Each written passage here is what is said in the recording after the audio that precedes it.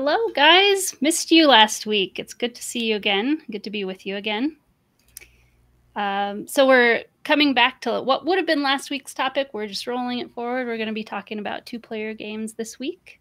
How are you all? I know, Michael, you went on vacation. Did you have a good vacation? I had such a good vacation. And I have the YouTube highlight reel to prove it. We had a blast. I think I even got a little bit of sun. I'm a slightly tanner shade of face now. Awesome. And yeah, Michael was asking me before the stream began if we're ready to use our special new Twitch setup for Michael's Q&A game at the end of the stream today. And yes, we are. But it's a new sort of feature, a fancy feature. We've showed you before some emotes, which you get emotes if you subscribe to our Twitch stream. Like you get our special channel emotes that way. But for free, you get channel points, and they're kind of buried in a different spot. If you're not used to using Twitch, there's something sort of under the window where you type, or the field where you type your chat messages. And those are our Spielbucks channel points. You'll see that just by spending time watching us, you earn them. And you'll also sometimes get a little pop-up that says like plus 50. You get a bonus for basically actually paying attention instead of having it running in the background, right? If you see that pop up and you click it, you get like a bonus 50 points. And you can also click on that and it should give you a list of all the different ways you can earn channel points. But very simply, you can earn them by spending time watching us. And I've made 3 things that you can spend your channel points on, which are votes A, B, and C on the questions that Michael will give us at the end. So kind of start familiarizing yourself with that area. So when we get to that part of the show, you'll know what to do. But I made them super cheap. So if you've watched for any few minutes, you should have 10 channel points and be able to put in your vote for A, B, or C. You get like a couple hundred for showing up. So we want everyone to play the game. Yeah, just dishing them out. And what are those called again, Heather? What are those? Bucks? Ours are called Spielbucks. Yeah, that was coined by. We'll give credit where credit is due. That was coined by our attendee Tanner Simmons. So, thank you, Tanner. Thank you, Tanner. Yeah, so we'll cover how to do that briefly right before the game later. But for now, let's jump into this week's topic. So 2-player games. We talked before about, well, there are games that play well at 2-player, and then there are games that are only for 2-player. I think we'll mostly focus only for 2-player, but I think it's fair enough to mention examples of games that, even though they scale up, particularly work for 2-player, and maybe talk a little bit about why that might be, if we can think of some examples like that. Anybody want to go first? One of the first things that I want to point out is one of our earlier topics, abstract games. You may have noticed that a lot, and I mean a lot, of games that fall under that category of abstract games tend to be made for 2 players, and some of them have a historical context for why. Like there are hundreds of variations of Mancala, because Mancala used to be played by basically shepherds when they were grazing with their flocks, and you would run into somebody with another flock from another territory, and you'd be able to just draw these line and scoop these holes and use whatever you had on hand for stone. Like all of these, chess, backgammon, a lot of these earlier games, and then even more current games like that Yin Shit series that I had shown. A lot of them are based on and made specifically as 2-player games. Now, that's not the whole sum of them, obviously, but we probably won't be talking about abstract games as much since we've covered that topic. But yeah. I think it's fair to say, don't know if the two of you would agree, but I think it's fair to say that a large portion of what we consider abstract games are specifically designed for a 2-player tete-a-tete experience. And especially when I think of the parlor game genre, like the older games, the games that are in your grandmother's closet that all came out before 1950. A lot of those do feel like they are a versus one-on-one, whether it's chess or checkers or Mancala or cribbage, or like it seems like games were made for 2 players classically, or they were a card game and it was 4 players, and that was often a team's 2 versus 2. So that it seems like that was the basis for a lot of games for a long time as well, which maybe the deviation from the 1 versus 1 game idea is part of what unlocked the board game revolution of the last couple decades. That idea that you could include more people in different ways. I don't know. I'm speculating, but yeah, I'd agree that seems to hold up. I remember I would also go ahead. When I was a kid, the mixture of games that always intrigued me the most was Chinese checkers, and I just wonder if that was it was not a 2x2. Right. You could, I mean, you could play it 2x2, a one-on-one, or like a 2-player only, but you could go up to 6, and I always found that fascinating. I wonder if it was a marker that I was going to become a hobby gamer. Yeah, I think that might have been a clue, because that game stands out in my memory as well as an exception to the rule.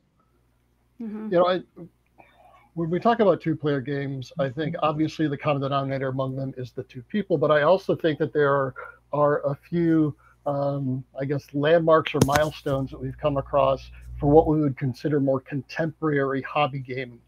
And I think the first one has to give credit to Jay Tummelson and Rio Grande Games, who in the late 90s, early aughts, they were the company that were really bringing over a lot of the German games and introducing them to the North American audience. So Rio Grande pulled over a lot, and I'll be talking a little bit more about them later, but through the signature of Cosmos, Rio Grande brought over 8 or 9 different very, very small box 2-player games specifically. So that these would retail anywhere from usually $14.99 to maybe $19.99, depending on the number of components. Very small, slim, consistent profiles, so they were easy to store. And we were introduced to a lot of German designers that way. And then I think another big milestone, another category that tends to have a lot of 2-player games are war games. So you had companies that couldn't have large-scale distribution because they were about a very narrowly focused thing. And so you would have companies like, let's see, Columbia Games or GMT Games that would build these war games that were targeted to a very specific subset of the hobby gaming audience. And then, does this fall into that category? I think it's a new evolution of that, but I'm talking about more of historical war games, like war games about the American Civil War or war games about the campaign in Africa. Do you have an example offhand? Putting you on the spot, not physically, but like, can you think of an example? Or just hold Scots. It. There you go. But there always are prepared. A number of games that I've played, particularly because I played a lot of games about the American Civil War with one of my friends in St. Louis. That was a category of game that we know that we both could enjoy. He was an ACW buff. I was a game buff. So here was a Venn diagram overlap. But I guess the other milestone that I wanted to mention is the pandemic. Suddenly, when people found it harder and harder to play with others outside who might be part of their usual group, and for those who aren't as familiar with or had to get ramped up to the online platforms like Tabletopia, I think a lot of people in the gameplay space have that one other person they can rely on, whether it's a spouse, a close friend, a roommate, or just somebody that through quarantine they felt really comfortable and safe being around. That I think that's another thing that made almost like this resurgence or renaissance of the popularity in 2-player games. Yeah, that makes sense. Sense. I've known several people anecdotally that have said they've really gotten into 2-player games with their, like you said, their partner, their roommate, their spouse, their sister, whoever, over the last couple of years, because the environment that they played in has changed. Yeah. Well, I guess we share a little bit of lists of what we're going to talk about in advance to just make each other aware of what to get ready to talk about. And kind of interestingly, Jay, you didn't mention your own game. That is totally a certain kind of 2-player game. Which one? Don't play coy. So I specifically didn't pick miniatures games like Warhammer 40K or X-Wing, which I designed, or games like that, because I think, while yes, technically they are 2-player games, I think there's a higher level of categorization for those as miniature games first, and then 2-player games underneath that. But yeah, a lot of miniatures games do technically fall under the 2-player category, even though a lot of people kit bash ways to make it a 3, 4, 5, 6-player game if they want. Sure. But out of the box, a lot of these are 2-player. I don't disagree with you, but it's probably partly experience driven, because I had played miniature games before, not a ton, but a few. Things like Scythe, if you would, I guess that qualifies as a simple miniatures game, right? You have minis in it, yeah? No, okay. Well, I am the student here, but what about?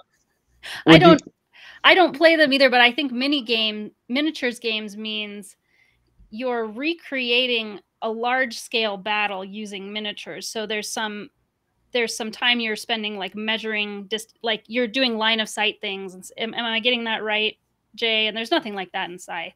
Does it have to be like that?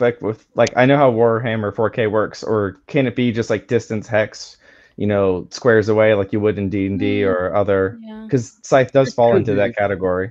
It could be, but I think a big part of miniatures gaming is also being able to build. You'll get a point value, or you'll get a budget that you can do to customize and build. I'm going to play an orc army, and I'm going to select these specific units to play against.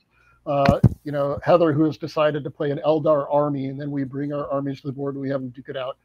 Gotcha. So some of them can be a little bit more freeform, where you're actually measuring. Some of them can be on grid. Now you've got what I think is definitely a 2-player game first. That's what I was going to ask, because it is kind of a miniatures game, but I think of it as a 2-player game because of how it's designed. And the thing that stands out to me about Star Wars Rebellion, when I played it for the first time, more than anything else, was how intentionally designed the 2 asymmetric different roles were. There's the role of the player acting as the rebellion, and then there's a role of the player that is acting as the Empire, and they have different goals, they have different powers, they have unbalanced powers, and they have unbalanced goals. So the Empire is trying to do a harder thing, which is to basically wipe out the rebellion, while the rebellion is just trying to hide. You're playing hide and seek a little bit, stay alive. But the Empire has better resources, better resource generation, more mobility, less weaknesses. And it was just, I'd never played a game like this where there was such a balanced game where either player had a seemingly very fair odds to win, but the actual powers and play and goals of the 2 different characters were so different. And to me, it struck me that this would only work in a 2-player game where you could take 2 things and set them consistently against each other, and it made a big impression on me in my impression of like hobby games. This is one of the earlier games that I would consider more hardcore that I owned and played, and I was like, wow, this is very different from Mancala, where the goals are identical and the power is identical, and the only difference is who goes first. And it introduced me to a very different way of thinking about a 2-player experience. So now that's a Fantasy Flight game, so there is a certain expectation of production quality as well. So you've got top-notch bits. Now, I think there's an argument to be made of, would you consider it the same experience if everything in there was just punchboard? Instead of having plastic pieces, if everything was flat and everything was 2-dimensional, would you still feel as immersed in the game, both the Star Wars setting, but also the action that you're doing, if they didn't really pull out all the stops and make the investments that they do into production quality? So I certainly wouldn't have paid as much for it. Yeah. But I don't know. I mean, I played with sticks and pine cones as a kid, so it depends on how active your imagination is. It absolutely helps, but I don't know that it's a requirement for the experience. But regardless, I think it's a really good example of an excellent 2-player game, and apparently so is X-Wing. I've never played that, Jay, but I'll add it. But I would love the opportunity to. I hear a lot of people love it. Like when they hear about it, they're like, oh, that's the best game. So you've got a lot of fans of that one. It's the game that I'm best known for, and it's the game that has the most, I guess, split reviews on Board Game Geek. They're like really as many pages of very, very low-end reviews as there are more high-end reviews. And I'm very, very proud of the work. But, miniatures games, I think, have enough different qualities that I don't put them in the same category as what I would consider more broadly 2-player games as a general overall category. That makes sense. Well, so what are some of the other 2-player games that you guys wanted to talk about today? Well, as an exclusion, Heather, if I could, kind of like I exclude miniatures games, I'm also excluding here CCGs, collectible games, living card games. As much as I love Magic the Gathering, and I do, and I play a ton of Magic the Gathering. Oh, because that's super. That's definitely a 2-player game, but I don't think of it as one. It's a 1-player game and a 2-player game because there's just as much play that goes into deck building before you ever bring that deck to the table. Oh yeah. As there is in the strategy when you're sitting down to play against somebody. And a lot of people will play it solitaire as a puzzle game or to play out what a certain sequence of opening turns might be or to solve. So while, yes, Magic the Gathering ostensibly started out as a 2-player game, but there are other ways to play it.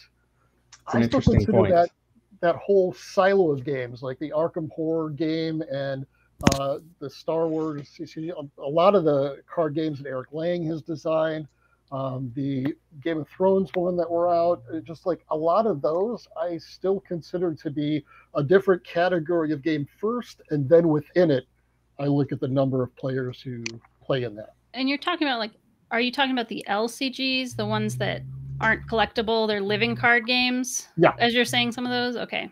That because meaning that you'll get, you know what you're going to get when you open the box, unlike Magic, you don't know what you're going to get when you open the box. Exactly. Yeah. So instead of a blind draw, it's everybody knows what they're getting. It sounds like that's also maybe part of why you're not including miniatures games, because you described like there is a 1-player game that you play before those games too, right? Yep. Of making your army. Similar. Yeah. And that's a good point. I've spent more time playing Magic by myself than I have with others, which is a sad fact about my life. Thank you for highlighting that. But I had a good time doing it. Heather, you were about to say something. Oh, well, just circling back to what you said, Michael, about how Rebellion is asymmetric. And I don't think it's absolutely true that only 2-player games can do that. I think it's probably much easier to design and start playing a game that is asymmetric if it is a 2-player game. But of course, there are not a lot of examples, but there's Vast and Root that everybody has a completely different goal, but they go up to, I think both of them go up to 4 players, maybe 5.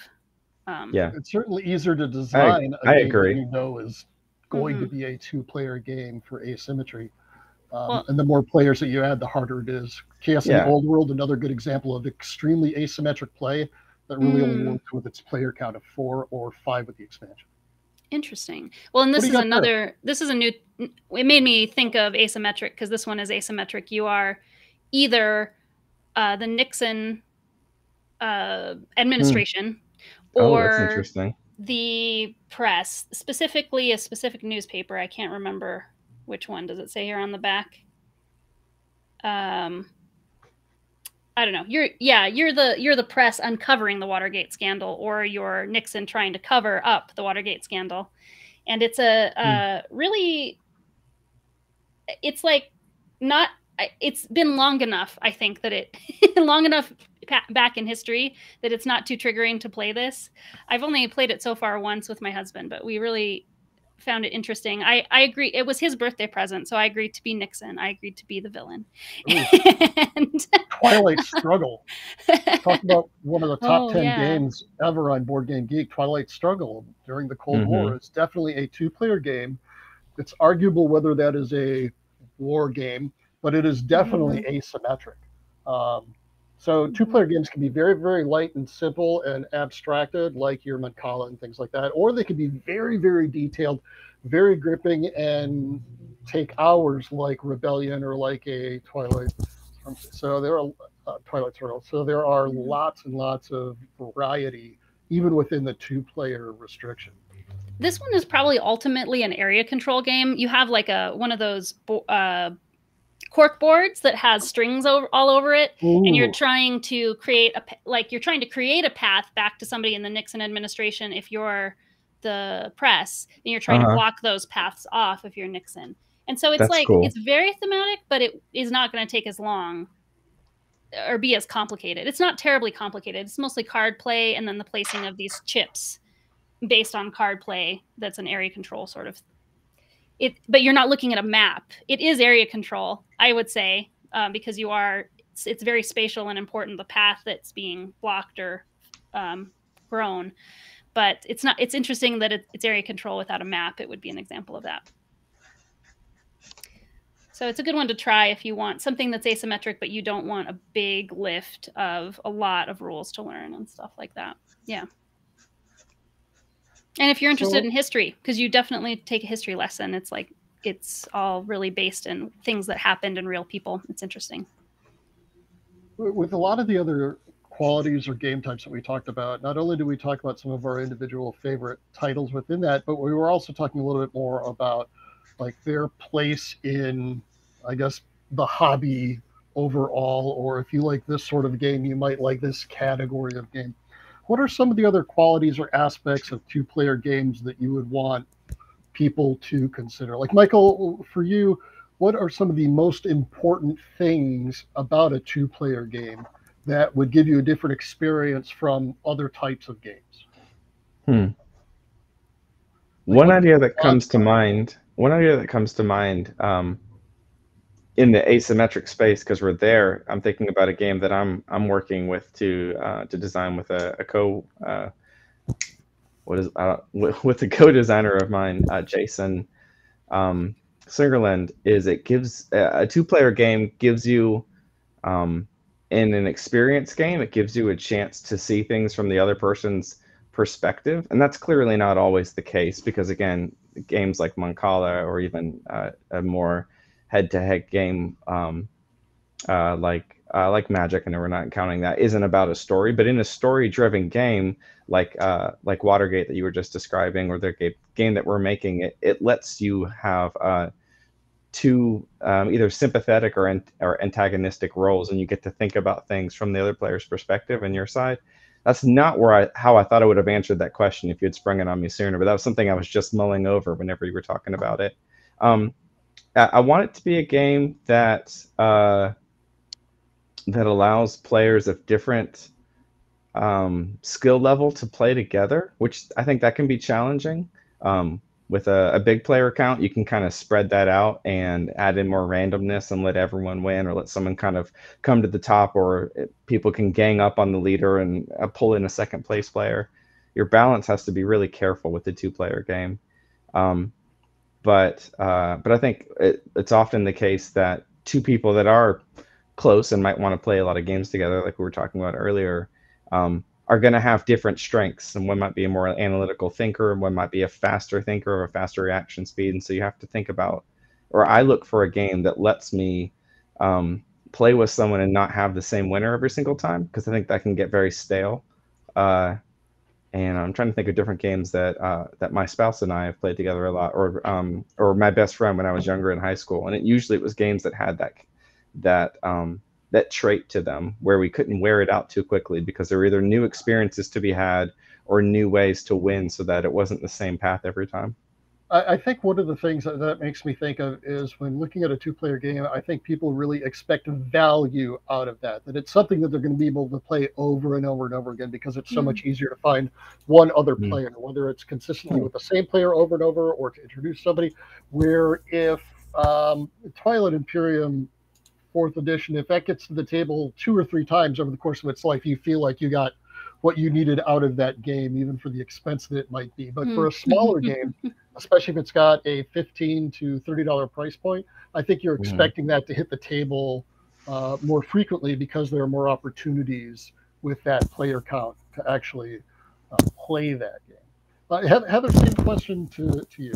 Well, you're in a different situation since you play a lot of two-player games with Phil, but beyond that, what do you think of, or what do you want out of the two-player game experience?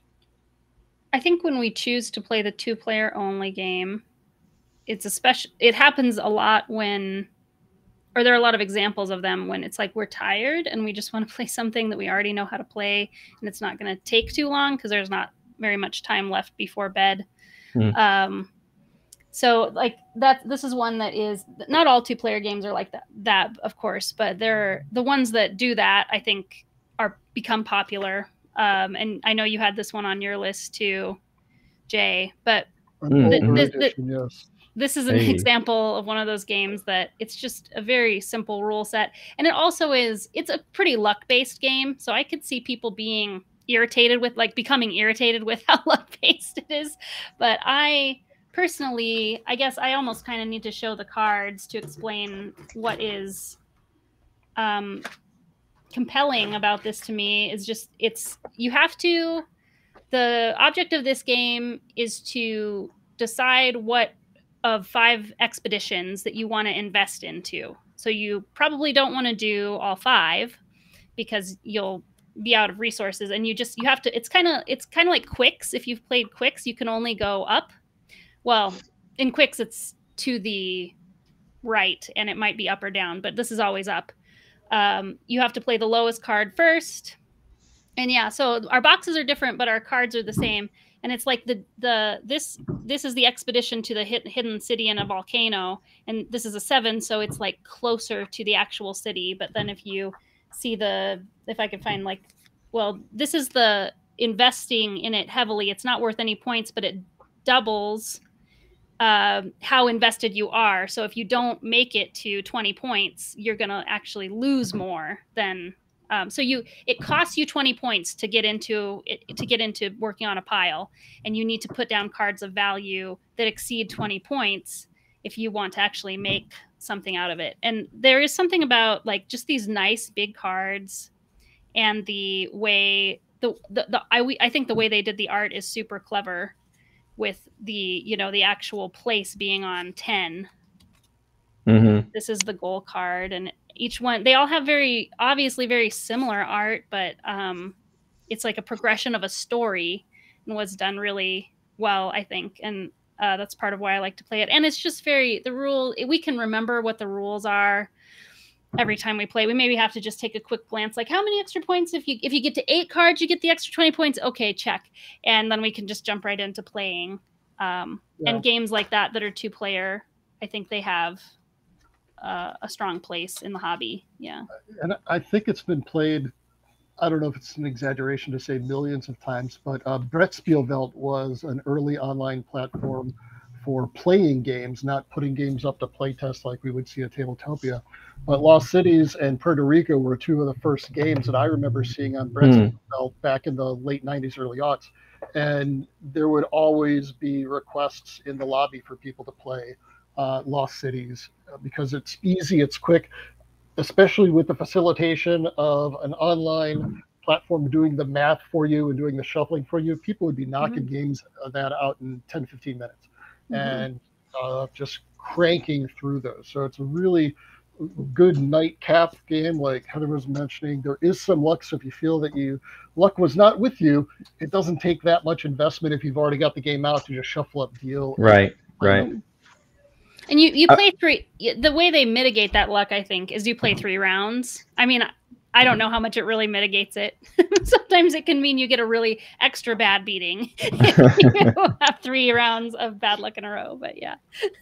I've thought of something else about 2-player games that feels unique to me. You guys tell me what you think about this. But I think we often, there's a special feeling to playing a game where everyone already knows how to play it, and you can skip that rule book phase, and you can feel like everyone's on fairly equal footing. That's a special experience in the gaming hobby, and that's a lot more likely in a 2-player game, because you already know how to play if it's a game you know. And I'm sure there's exceptions to that, and Jay, you can dig into them in a second. But the place I'm going with this is in games with take that mechanics, or the opportunities to be gracious or helpful to other players versus to secretly play the villain and at the last minute pull the rug out from everyone else and steal the win. Those work better in a game with multiple players, where you might go play with a whole new set next time and people can't be as vindictive. But in games where you play with the same person consistently, and Lost Cities is a great example, or any kind of game where you're likely going to repeat it with the same person, the 2 of you develop a language around that game, it changes the way that kind of strategy works, because people remember your past playthroughs. And so there is an almost legacy element to some 2-player games, even though you start back from square one, because there's a relationship between the 2 people that play them. That's something that I've noticed, at least. I don't know. What do you guys think about that? Have you experienced that before? That makes me think of this game when you say remember past plays, because this is one of the early games that we added to our collection. And you'll see a theme. This is, again, a card game that has just beautiful, delightful cards that make me so happy. Probably my favorite card art if you just asked me off the top of my head what it was, but it's like it's about mushroom hunting, right? And morels are the most rare, delectable mushrooms, and so there's only 3 of them in the deck, and there definitely is like, you always get the morels. I'm not gonna let you get them. Yeah, there's like this past game take that that comes into play. I've experienced this with my family across all games, where there was a period that I was playing games with everyone and they were just playing them when they played them with me. And so I became the Monopoly devil who always won in certain board games. And and there would be counterplay for that. That is really pretty. I love that art.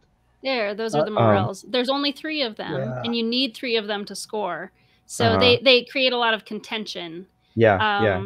And this game is like, the card market is called the Forest, and it's because only 2 of you are playing as kind of the magic of, you have to really, the front 2 cards are the ones available to you for free, but you can play foraging sticks to get deeper into the forest.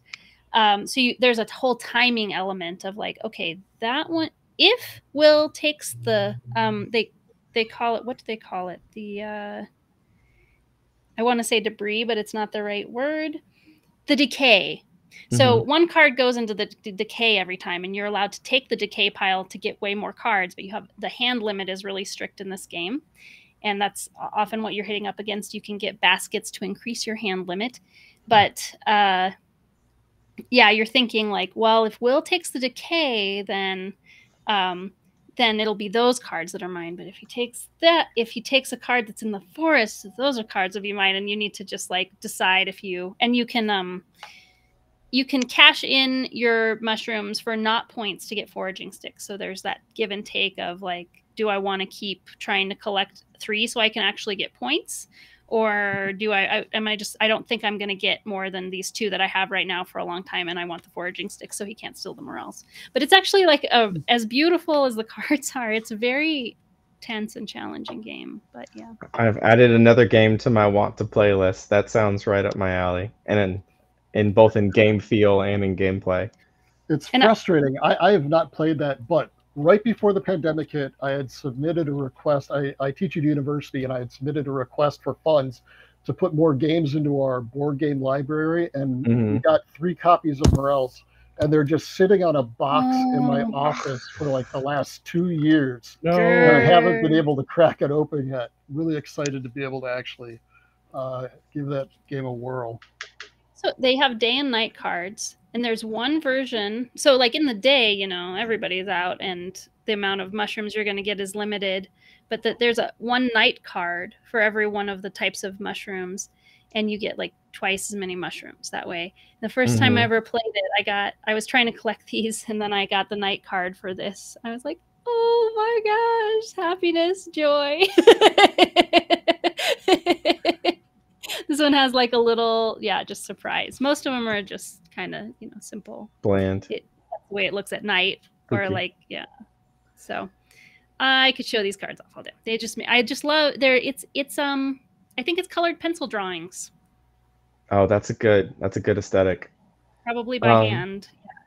Plugging 2-player games. What are the first game design, like what would you even call them? I guess hobby game designed, like from a fellow game designer that I met, games that I bought was a 2-player game called 1-2 Punch by Chris Williams. He's pretty active in the game crafter community, and it's a boxing game. It's a kind of expansion on not quite rock paper scissors, but this counters that, and there's a initiative order to the different moves, so you can get a jab in before a block, but a block comes up before a punch, and it's a clever little tight 18 card game. And I really enjoyed that, and it made me think that I do think that a lot of 2-player games simulate conflict or combat in the real world. Like you know, a lot of contests of wit or physical fitness are 2-player in the real world, and so I think a lot of games emulate that in the 2-player space versus a lot of more than 2-player games are not about those types of things, because I think a lot of sport and challenge is head to head, and a lot of other things are not. So it feels to me like there's more 2-player games in that type of theme. I'm more willing to play a game that is mean if it's a 2-player game. I don't like it when I'm put on the spot to decide who to do a mean thing to. But if there's like only one other person to choose, it doesn't feel as mean. It's like, well, we're playing the game. Like, it's not, I have to do that. You know what I mean? It's a player type, but I have watched players do equitable meanness in a multiplayer game and spread out their unkindness evenly across all players so as to not seem like they're targeting one person, even when that's not the optimal play. And then there are people who are the exact opposite, and being optimal takes priority, and they'll deal with the social consequences later. But that's a really interesting observation, because in a 2-player game, it frees you up from that. There's only one target, and so you can feel justified and emotionally you don't feel like you're singling someone out. Boy, that really depends for me, because if the three of us were playing a game and I target all of my hate at Michael, then I'm essentially now cut it down to just a 2-player game between me and Heather. Right. So, you know, I'd be hard pressed. It would depend on the game and exactly whether it is a setback or whether it is a real hindrance. Right? If it's just a minor hiccup, that's one thing. But if it was a real impediment that would be hard to come back from, that becomes a little bit more difficult to decide who is going to get the brunt end of one of those events or actions. Nations. Have you guys played Nations much or at all? I don't think I even know what that is. Is it a Sid Meier's game? I think it is. I can't remember. It is a through the actually, am I thinking of Through the Ages? Because that's a different game.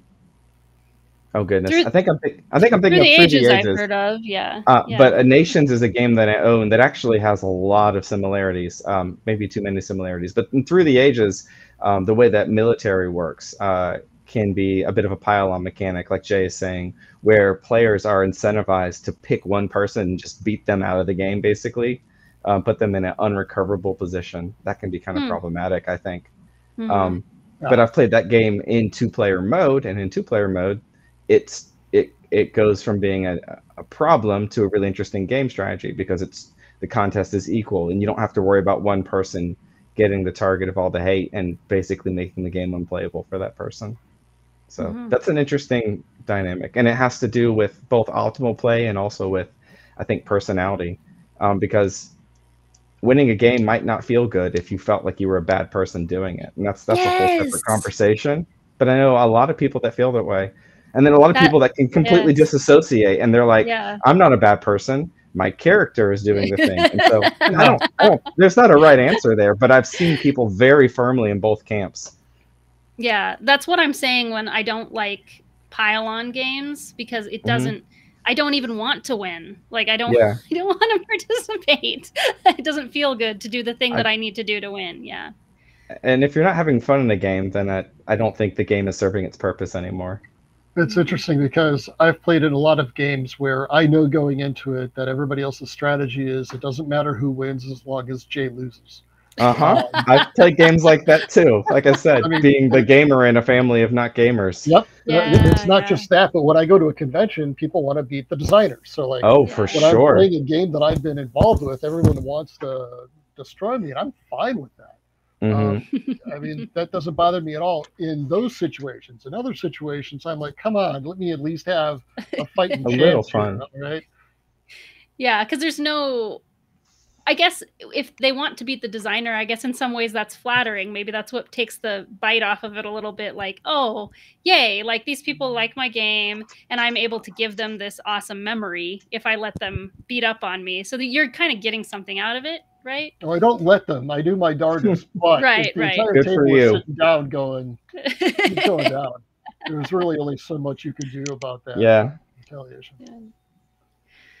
Yeah.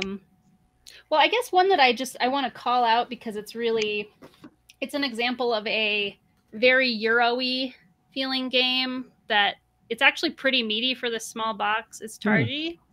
Very popular option. It's kind of a worker placement-ish game, but the places that you place your worker are on the edge of a grid, and then you're able to interact with things in the grid based on where you've placed, and you can't place across from each other. And it actually, it's pretty meaty, and it takes a little while to play, even though it's a 2-player game in a small box.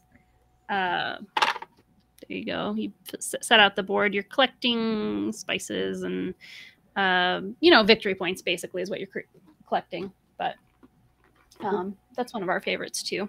That's cool. I think another characteristic that I'm seeing across these, and as I'm looking at my own stack here, is 2-player games as a designer are a great place to start out because it's a little bit easier to see where things are balanced, and you can get them done with a very, very small component footprint. Like, you were just talking about a game that was 12 cards, 18 cards, Michael. Yeah. You don't need a lot to be able to play a 2-player game. Now, obviously, you can to the extreme and go up to something like a Rebellion or go to some of these extremely large war games.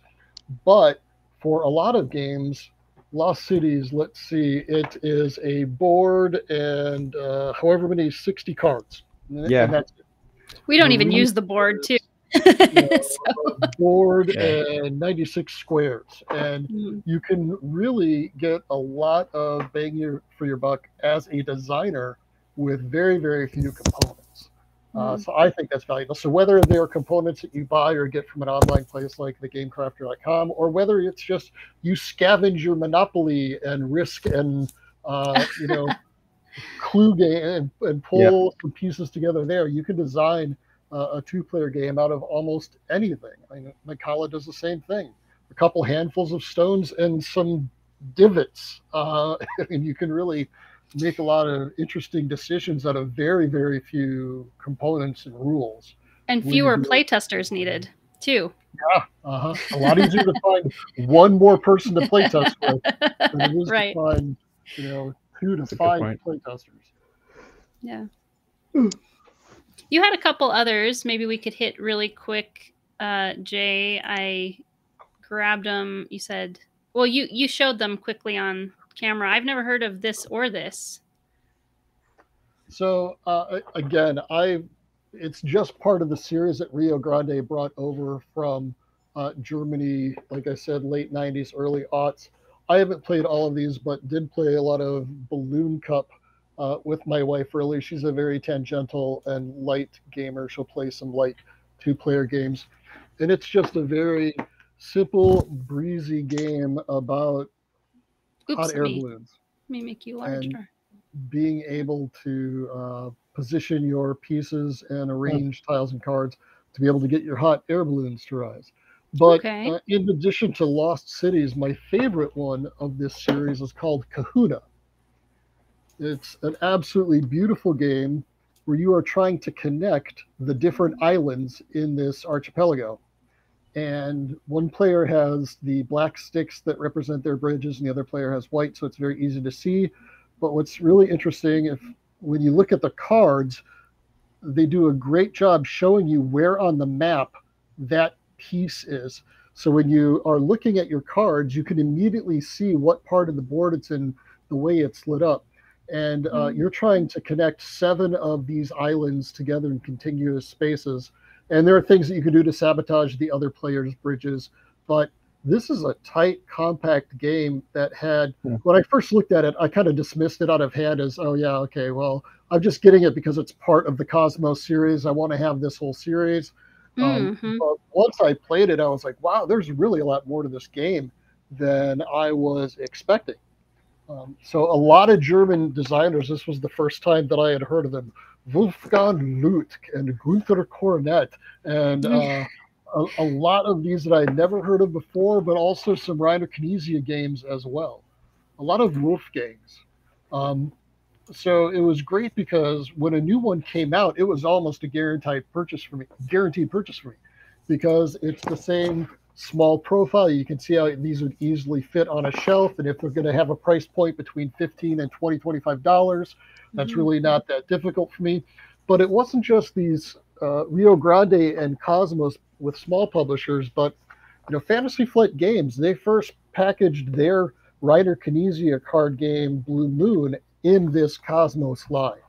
And it had expansions that came out differently, but it originally fit this as well. And I started to see a few other publishers create games that followed this box dimension so that it was kind of seen in that same price point and in that same sort of, I guess, value spot or style, even though they weren't part of the official original Cosmos Rio Grande line of games.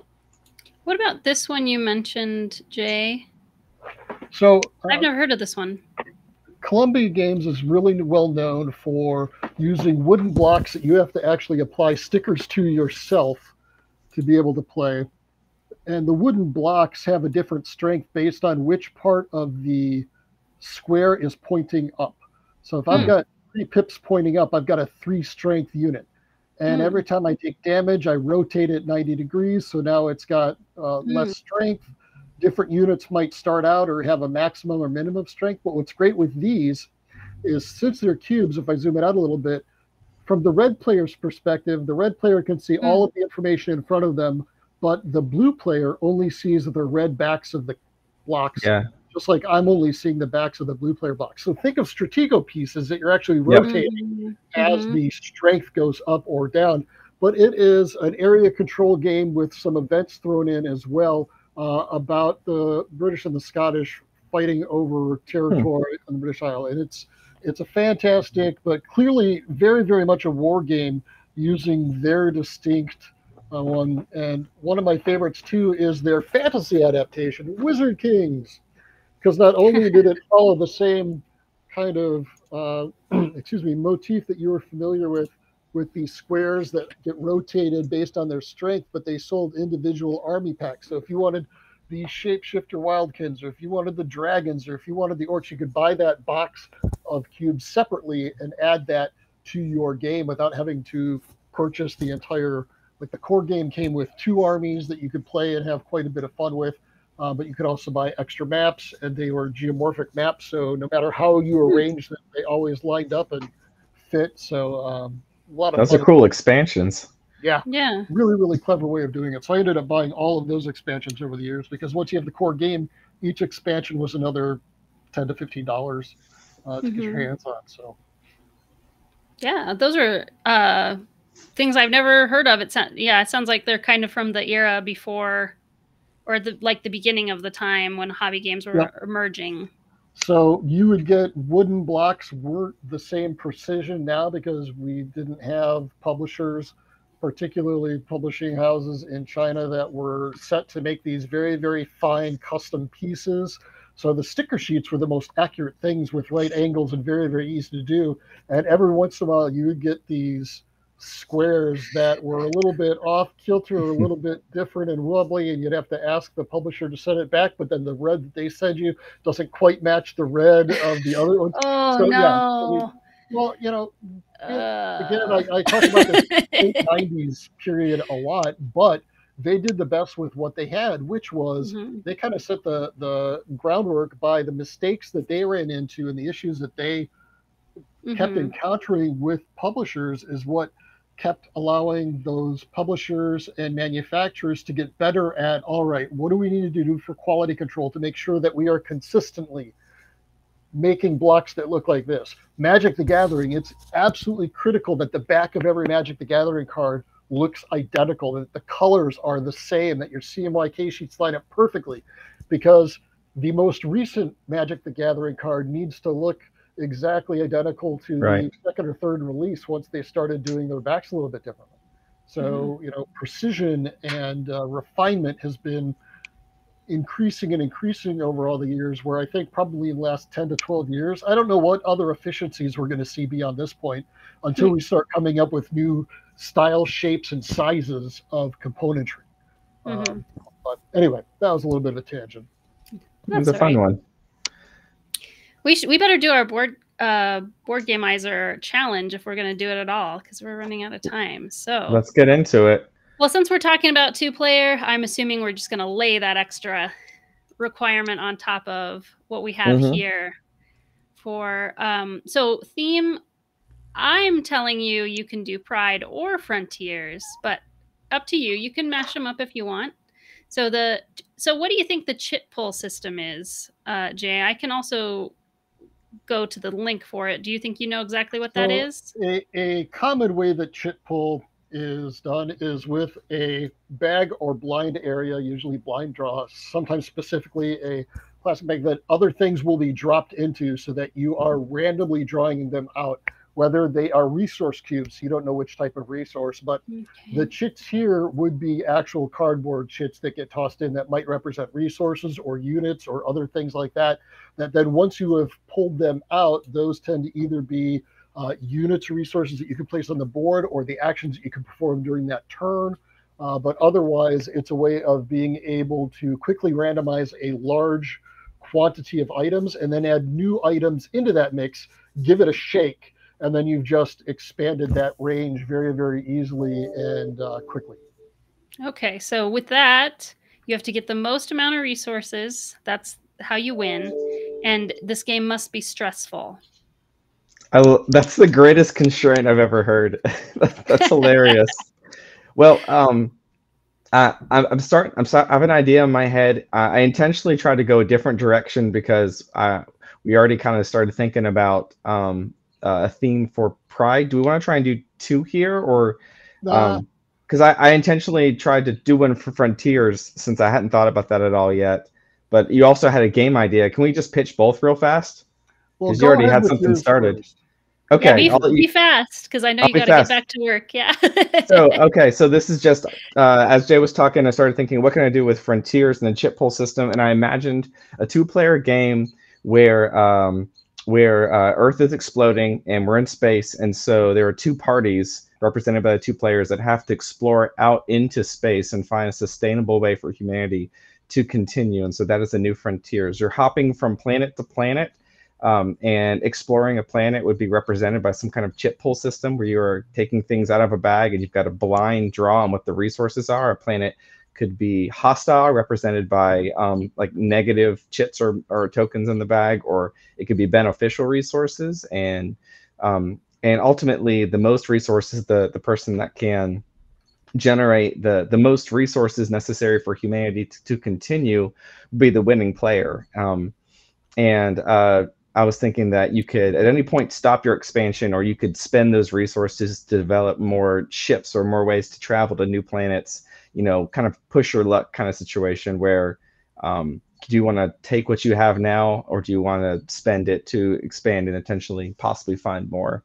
That feels stressful enough on its own, but I was thinking we could add something kind of like if anyone's played FTL before, it's a space game about moving from planet to planet, and you're essentially you're outrunning an unknown darkness or an explosion or some kind of nuclear blast. So I would say, in addition to this, there's a timer pushing behind the players, and if you lag too far behind or you fail to mine enough resources on a planet and continue moving, then you get caught in the blast that's chasing you, and you just flat out lose the game. So there's a hard lose condition for players that take too long or fail to hop to the next planet fast enough. So that is my quick pitch. You want to add anything to that, Jay? Way of doing it. The things that I would probably add would be you get a certain number of actions per turn so that you can explore, move, whatever. The more actions that you devote to chit pulling, though, the more chits you get to pull out. So if that's going to be the main focus, we'll call that research or exploration. So if I commit my entire turn to that, then instead of just pulling 3, I might be able to pull out 5, 6, whatever. But then every time you explore a dead planet or explore a planet with Xenos on it, you have to put a negative chit, a negative event into the bag. And then you get to shake that up and pass it to your opponent. Go, all right, your turn. Well, that's like, that reminds me of Dinosaur Island, kind of. Well, I see what you're saying. You don't put more bad stuff in, but like the further down the line, like there are less good things in there for you to get. so you're Clank more likely does to do a that. bad thing. Yeah. Clank Yeah, does that, yeah, where like a yeah. negative situation is not an immediate downfall to you. If you make noise, you put noise tokens into the bag, increasing the odds of the dragon waking later, but it's not an immediate payoff. I like that system a lot, and I haven't seen that in a lot of games. Those are great ads. Thebes does it by every time you pull a treasure out of the track, you're reducing the total number of treasure and increasing the number of dirt, which are empty, blank, dead pulls. So that's a good way to create stress, is not only the what am I going to get this round, but the decreasing odds or the greater risk of going bust. Is a fun way of being able to explore that interaction. I think I'm okay looping back and letting Jay, you take a crack at it too if you want, and just putting the community questions on hold for this week. Yeah, you had a funny idea that we want to hear, so we'll show this again. Well, it wasn't funny. Actually, what I was thinking of, I'm not a member of the LGBTQ community, but when I thought pride, that was my first thought, and that each color was associated with some sort of resource, whether it's a quality belief or endeavor that they're going after. And then you are trying to pull out and create resources that are going to support each of these different actions. And the stress is, are you going to be able to represent all of these properly? I might be drawing a lot of red, which stands for or represents one sort of issue, maybe political awareness, and I'm not pulling as much green. So am I going to spend my turn trying to draw more and more green and do that? Or maybe I get a refresh or a promotion or a conversation appearance Pride Day thing that allows me to populate the pull bag with certain elements in it to increase my odds for a later round. So I'm giving a little bit of ground now, which I think thematically some people might be able to relate to, in order for the hopes of having something more equitable occurring in the future, where I'm able to get the resources I need to get my message across. Perhaps there are certain events that I want to play, and I can only play them if I have a complete set of all the colors in the Pride Rainbow. And when that completes, I'm able to actually pay everything and get that event, and the first person to achieve a certain number of events would win. But that would be chit pulling, and has a little bit of resource management to it too. But I think the stress would come actually not only from the pulling and management of that, but also from the theme, because there are a lot of people outside the LGBT community who might play a game like this, and it might be the first time they're exposed to what some of the issues are that are really important to that. And further, if it's designed by some LGBTQ designers, and there's something in the back of the rule book that explains a little bit about the reasons for designing the game, and maybe some more of the ludography of other games that they've designed. I've seen that done with some Black designers or other designers of color, but I haven't really seen that done with designers from the LGBT community. And it could very well be out there, but it's just not something that I've been exposed to. As the player, are you picturing yourself as a member of the LGBT community, or somebody who is trying to run an activism push for LGBT, with or without being a member? Like, you could have different roles, such as somebody who wants to be a supporter but doesn't know how.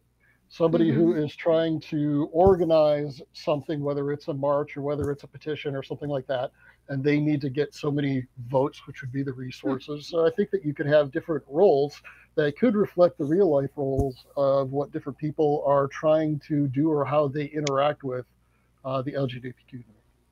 I think that's great. And I'm super impressed with how fast you came up with. I'm super impressed with how quickly you came up with the framework for that. Whenever we threw this up right at the beginning of the call too, it was like immediately you connected chits, colors, tokens, pride. The only thing I would add to this is, can we do it in space?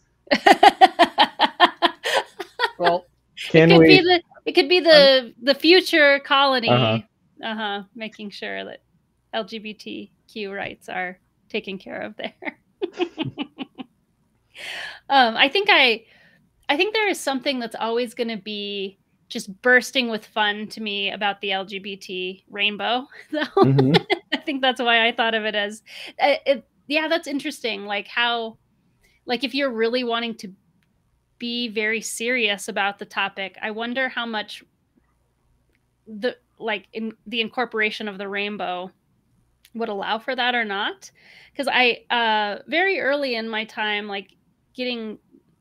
having LGBT people in my life, I remember I had a coworker who I asked about the flag, like, why is it like that? And I'm sorry, they actually do stand for things. All the colors stand for things. And he lists them off to me, and I said, that doesn't sound specific to the queer community. He's like, exactly. Oh. So my first little lesson from one of my coworkers about the culture of LGBT community. Yeah.